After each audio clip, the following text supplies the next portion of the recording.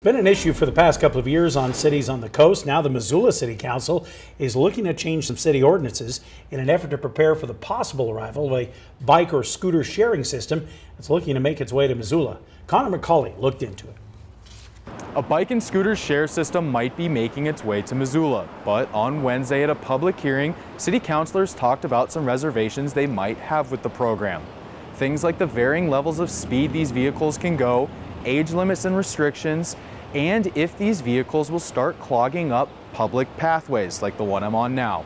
You know, I mean, I get the point that we're trying to increase our mode split and we're trying to be more environmentally sensitive, but when you look at all of the sort of spin-off effects that might come from batteries and building more infrastructure and all that other stuff, I wonder how much of a wash that is. Most of the scooters or bikes have the ability to simply put them down wherever you are once your time is up, which can create huge piles of them throughout the city. People in favor of the plan say that the companies who own the rentals will be responsible for their pickup and it will be done in a timely manner. If it's impacting mobility, then it can be moved immediately and we may even charge the company for it.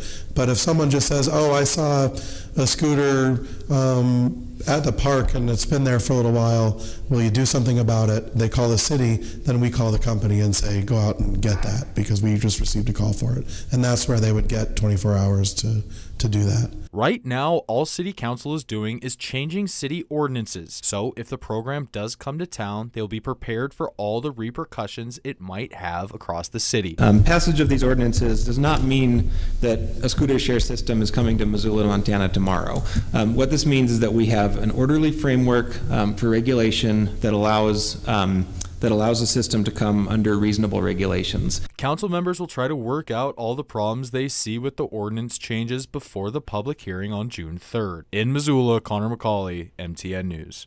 Now, several scooter bike share companies have approached the city about setting up shop here in Missoula, and there already are some programs across the city that allow you to rent or use bicycles for the day, but that's not what we're talking about with this more organized program.